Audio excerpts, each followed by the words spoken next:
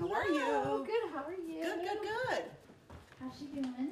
You know, it's, she's declining. Hi. Like, where's the peanut butter? Get the peanut butter? I've lost family members, and the things that we've done for them towards their end of life, it's like, why aren't we doing this for Rugby? If we only have her for a few more months, we should make her comfortable.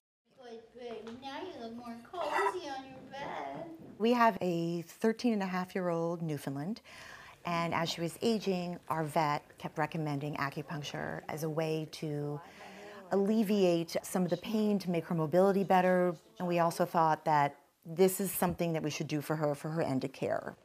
But she can always call me too.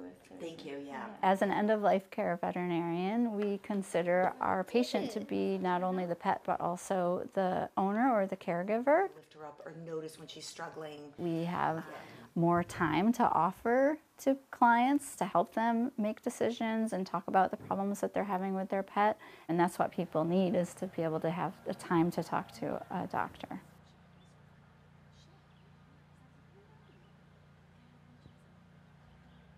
Helping owners through the emotional part of losing a pet is very difficult, but it's something that's part of an end-of-life care veterinarian's job, to support them and help them know they're making the right decision for their pet. So I've been carrying up and down the stairs, but it's like a lot. He's 70 pounds. Yeah, and it's crushing me.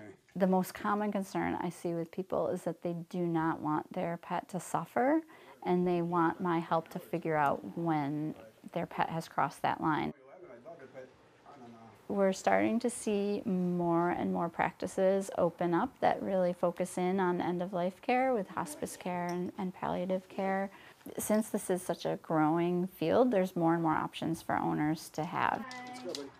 Some of the responses I've gotten from owners have been amazing. They are so thankful that they had someone to help guide them through this part of their pet's life.